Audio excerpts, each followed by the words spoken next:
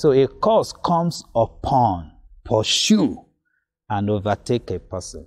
Welcome to today's DDRx. We've been looking at symptoms and signs of curses, how to know if one is under a curse.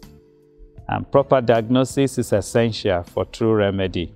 So to recognize a curse, you must know the picture it creates. I also have in the studio again today, Dami. Thanks for having me, sir. So I had a question. So I've observed that sometimes some people are or seem to be accident prone. So I was wondering if accident prone people are necessarily operating under a curse, or if we can classify them to be operating under a curse. Oh, there's a possibility of that. Being accident prone may be a sign, or a symptom of curse. Prone means having a tendency or inclination. Just because a person has an accident or any of the things that follow in this section does not mean he or she is under a curse. However, if the accidents are frequent and continuous, the person may want to investigate the possibility that a curse is in operation. So car accident, recurrent, falling downstairs, breaking your legs, not once, work-related injuries, having mishap upon mishap for no apparent reason.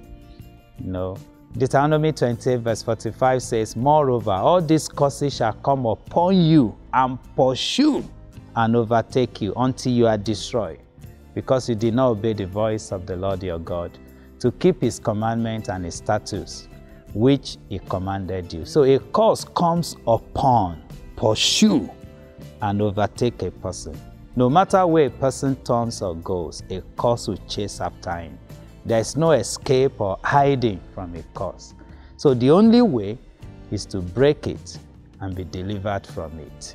In fact, I should share a personal story. But before I got married, I observed a pattern in my family that before any occasion, something happened. So for 1 month, my wife and I, we went on a fast, and we used the book of Proverbs to break this curse. And of course, we got married, and God took control. So let's say a blessing together in Psalm 91:11-12. "For he shall give his angels charge over you, to keep you in all your ways. In their hands they shall bear you up, lest you dash your foot against a stone." Thank you.